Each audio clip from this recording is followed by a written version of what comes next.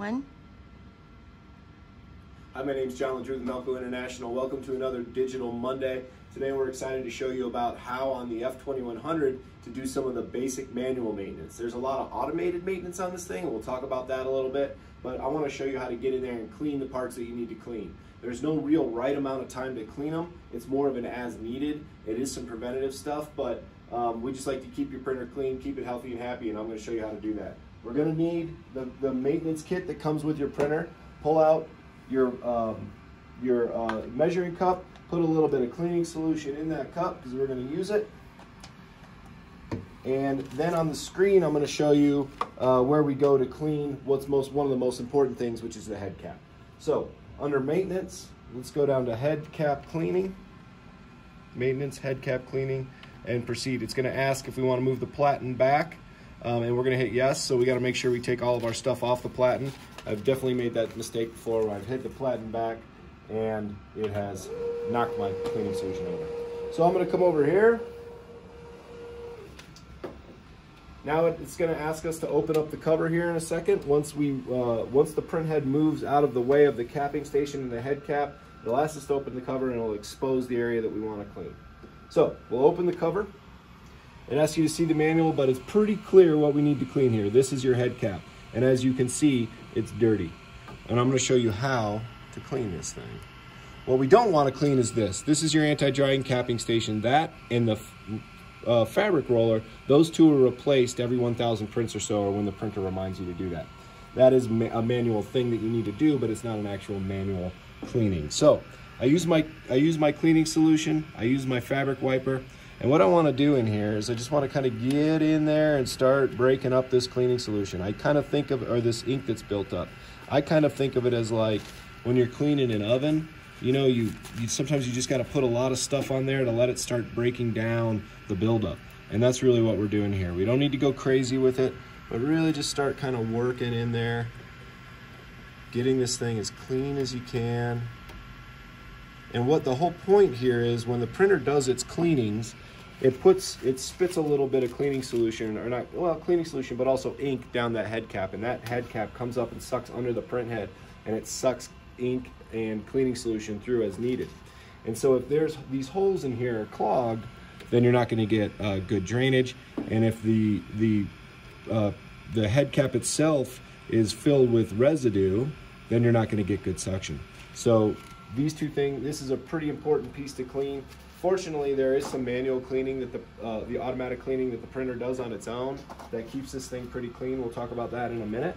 But I just want to show you how to get in here and clean this. And I like people to do this about every week or so, or as needed. And I'll show you what is an indicator of as needed.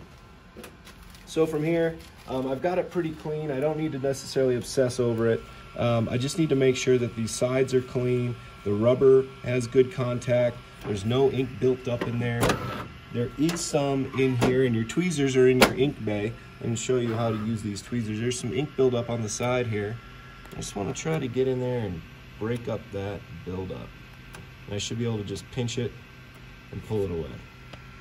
So there's that ink that was built up there. It's gone now. That gives me peace of mind in knowing that I'm in a good connection between the print head and the capping station. So once you get that to a point where you're comfortable with it being clean, you can shut this, hit the OK button, and then it'll bring it back over. And this is another piece that I want to show you. This is an element that, this is sort of my indicator of when my head cap needs to be cleaned. So I'll let it do its thing. It's going to spit a little bit of ink. But this is my indicator here, this filter. This filter is your spit tray filter, and you can notice just barely that some blue ink is starting to build up there. When this starts to puddle up or become really saturated with ink, it's not draining through the filter anymore. It needs to be rinsed.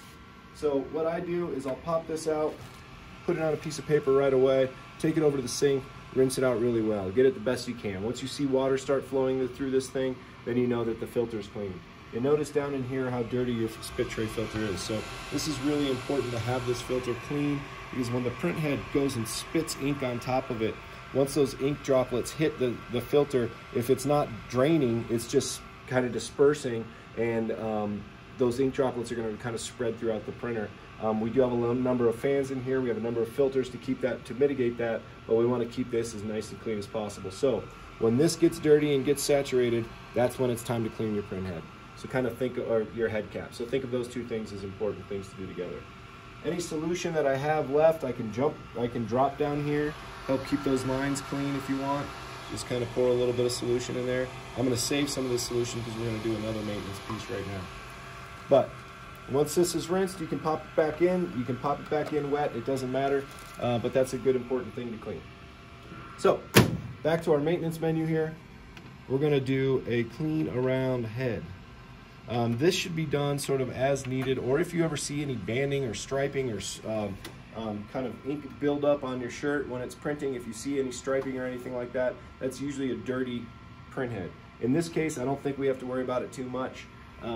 It doesn't really build up too terribly on the F2100, but maybe you can see in there, I don't know, it's pretty tight. Can you get the camera right up in there?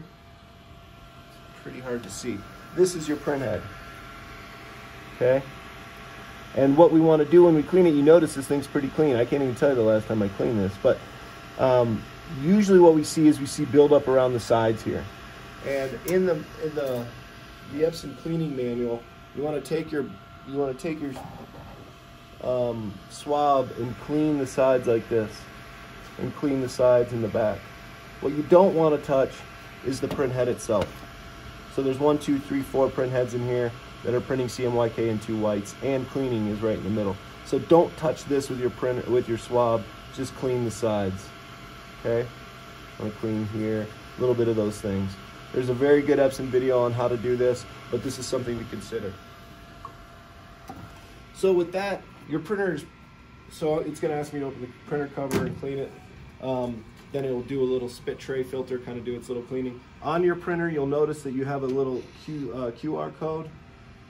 If you scan that with your camera, it will take you to a video on all the maintenance videos for how to clean your Epson. One thing that I want to address here is at the end of every print day, turn your printer off. There's been some discussion about whether you should do that or not, and the answer is absolutely yes.